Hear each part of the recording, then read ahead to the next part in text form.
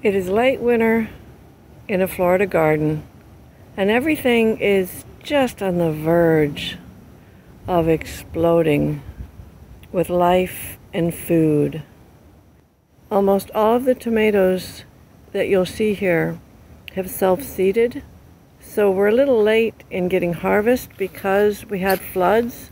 I thought that perhaps the seeds weren't going to come up, but they came up a little late, and I'm sure I'm going to have a right-on-time harvest. You can see some beautiful flowers on Mamey. I'm hoping that this is the year that she sets fruit for me. I'm not quite sure who her pollinator is. It looks like it's probably a tiny pollinator. Neem is bursting out after her annual dormancy. The seasonal beds are the most fun. The bush beans are just starting. And a lot of what we traditionally call weeds go in my salad bowl.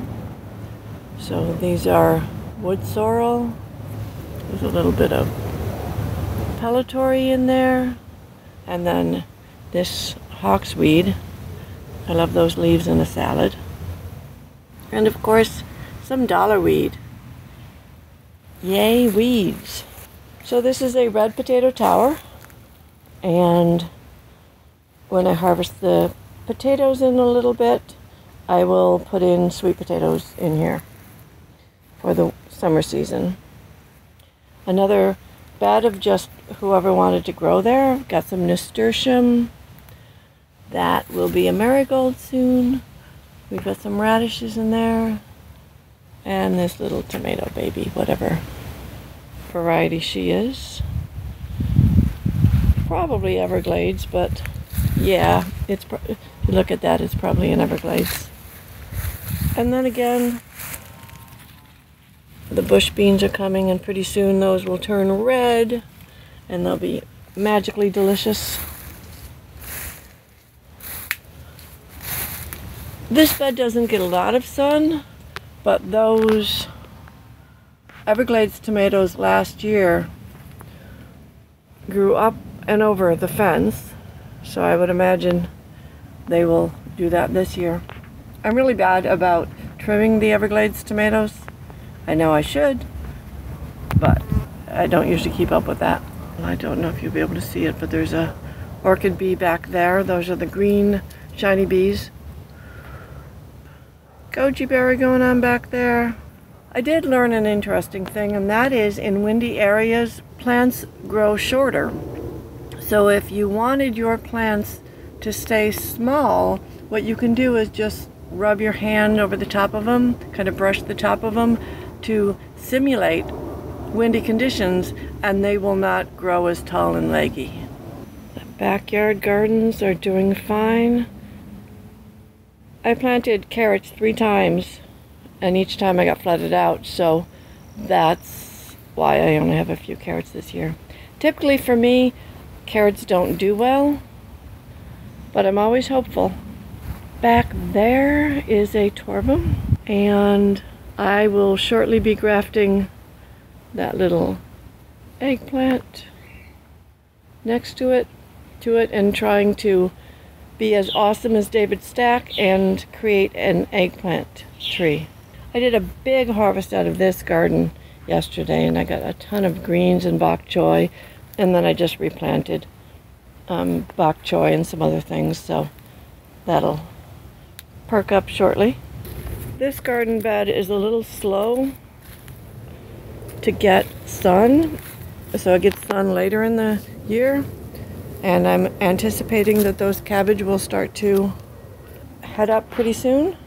I think those are the giant tropical. And I have been harvesting so much pigeon pea.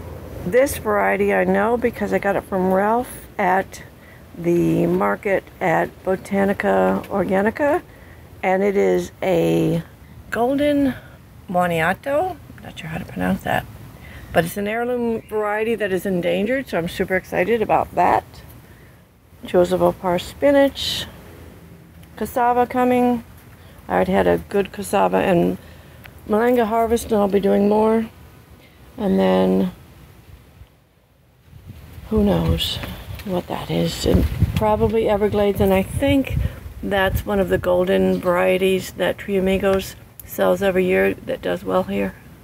This is the corner that screams springtime, because not only is the loquat representing big time loquat. I will be freeze drying some of this if I can manage to keep it out of my mouth long enough.